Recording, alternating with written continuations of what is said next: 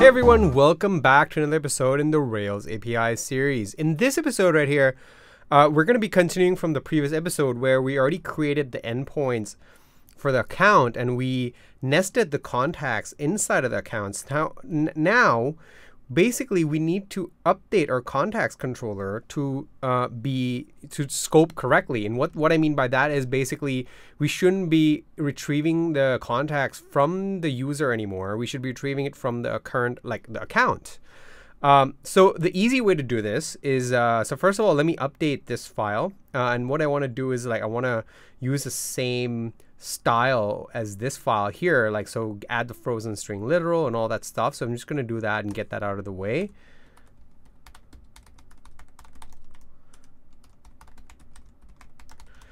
And basically I want to use a module v1 like that and nest this guy inside.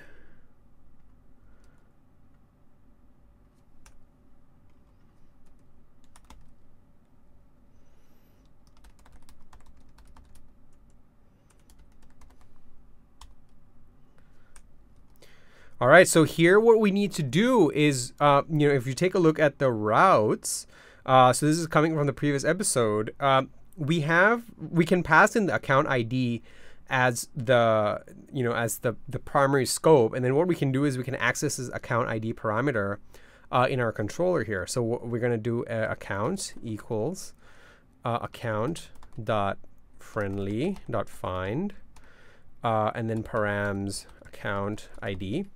And so basically what this is it's going to load us that scope. So what I generally like to do is create a scope method over here. And we're going to put this guy in here like that.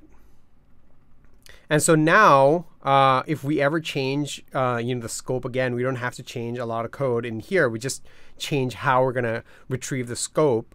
And basically that's makes it very simple. So here I'm going to do scope.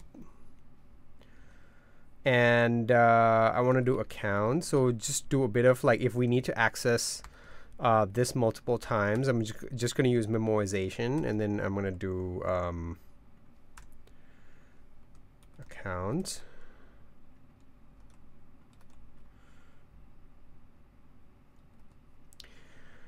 All right, so now when we access scope, what we're going to get is basically the account, in this case, from the account ID.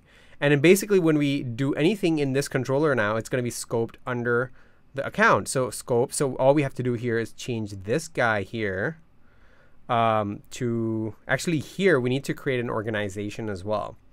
So this needs to be organized. Equals actually you're right. So actually I'm right. If you take a look at the contact actually belongs to the organization. So scoping the contacts, we need to also pass in which organization, at least for the creation and the destruction or any updates we want to do. So I'm going to head over into the routes. And here we're going to do only index. So, and then basically here, we are going to need to scope the contact creation under the organization. So one more thing is we need to allow the account, we need to make sure that the account is able to has many contacts through organizations. All right, so that makes sense. So I'm going to add that frozen string literal here as well.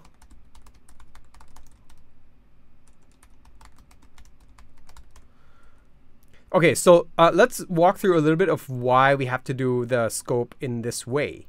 That's because basically, actually I want to change this to current account.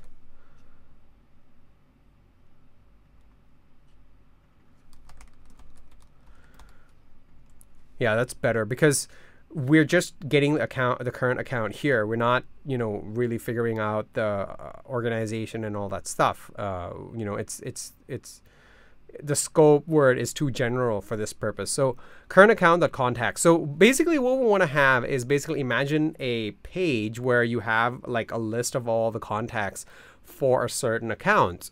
Now, accounts are actually created under organizations. So what do I mean by that? Well, let's say you have your company is the account, right? And you're now going to have or buy and sell to or from another organization, maybe another company. So it might be your client or your customer. And basically you're going to create, the representation of their company in your account. So basically we also need to create an endpoint for creating the organization. And the organization is going to be nested under the account. So what we're going to do here in the contacts endpoint is we are going to load the account, the organization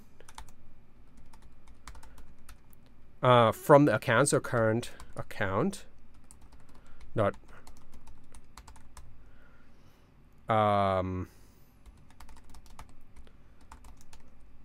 params. All right. So what this means is, so we need to now use organization dot contacts dot build. So I'm going to copy this here for destroy. And here it's going to be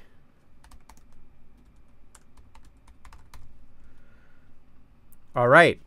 So this is like, 3 level of nesting. So we need to pass in the account ID, and then we need to pass in the organization ID as well to figure out which organization we're working with. So I have a better solution than what we are doing here. And basically what I'm going to do is in the next episode, I'm going to show you guys how we're going to tackle, a situation like this where, we have, like 2-3 levels of nesting, and what the general consensus is on how to deal with a situation like this. So yeah, with that, I want to wrap it up. And if you're not already a member, become a member for just $9 a month. You get access to all of our content, in our back library and any future episodes we release, as long as you stay a member. And also like and share our video. And so yeah, with that, I want to wrap it up, and I'll see you guys in the next episode.